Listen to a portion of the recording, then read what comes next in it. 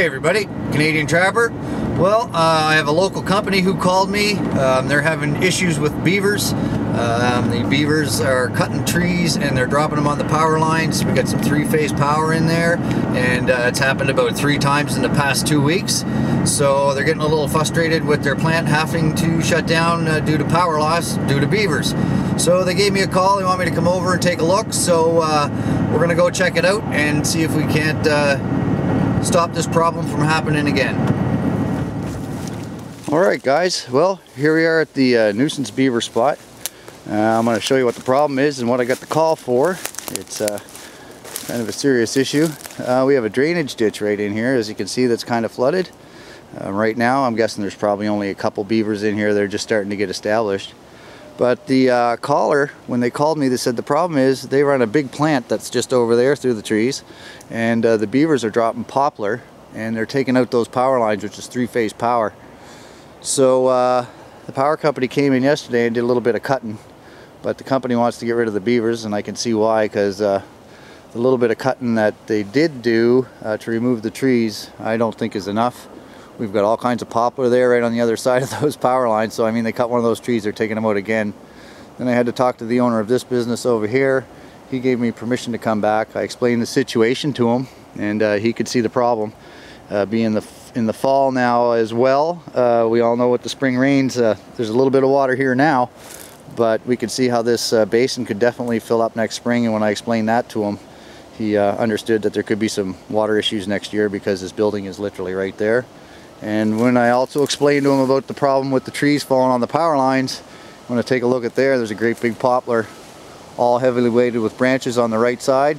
Well, I guess if the beaver's cutting that one, they're probably going to go right into his building. Go find where I can put some traps. I brought some lure, and I'll show you the setup when we get going. Searching around, there's only one place I can figure that this beaver's living, unless he's coming from another area.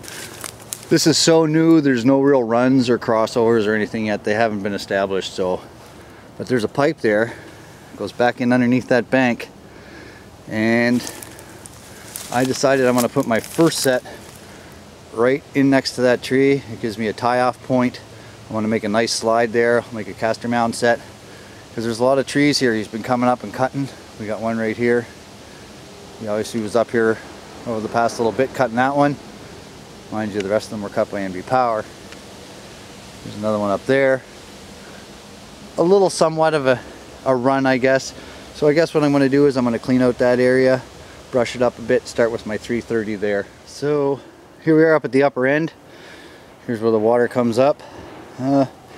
Spot there where there's some mud on the bank, but it doesn't look like a very good place for me to put a trap.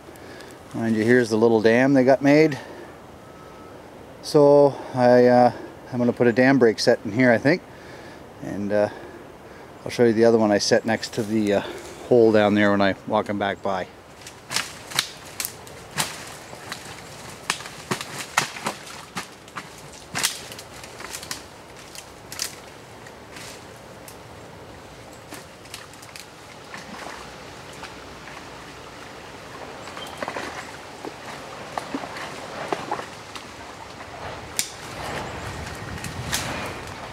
Well, I opened it up. It's not running like I would like it to, but it's still running. I made sure I dug it down deep enough right there, so the water's going to continue to run. And that's enough to get them to come check it out anyway. So I'll put my trap in. I'm going to put it back a little bit, and I'll show you when I'm done. Alright, there it is. So I got a pretty good flow. I got a couple guide sticks there just to kind of push them into that. So I got one right there. I got a 280 right there, and then I got a 330 right in there. I already showed you the dam break set, which is up there. So I've got beaver lure on each one, some chew sticks, and they're well secured. So I'm going to come back tomorrow morning and see if we've had any luck. It's the next morning. I haven't made my check yet, but I'm going to take a little walk in here and see if we've had any success.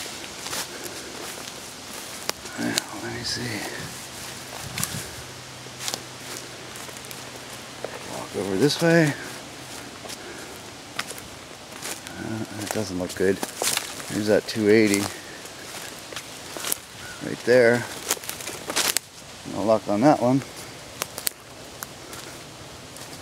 And there's the 330. So here's hoping that the reason he's not down here is we got him in the dam brake set. So let's keep going up and check her out. Looks like he's pretty good at piling wood. Maybe I should hire that beaver.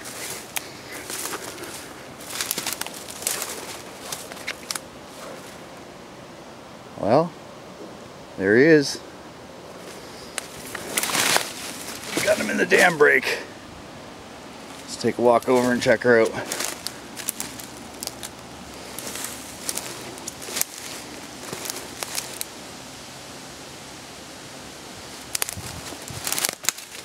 Awesome. That's great.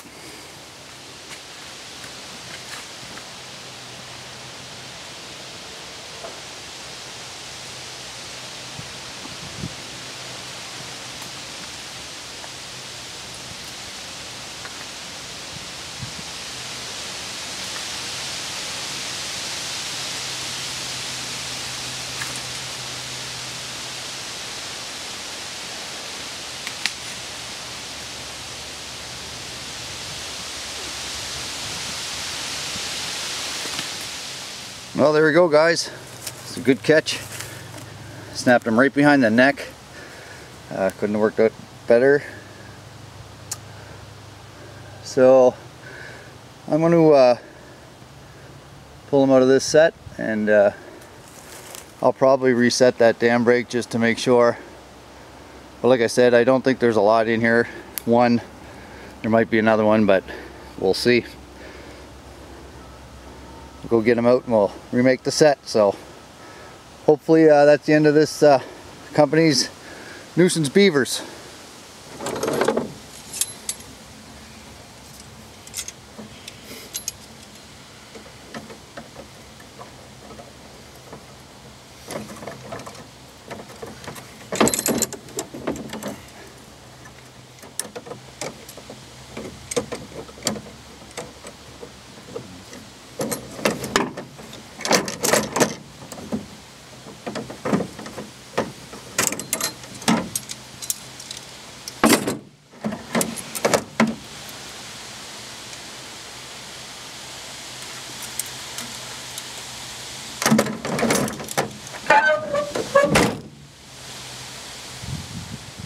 So our sets are remade, and hopefully we'll get another catch. I'll pop back by in the morning and see if we got another one.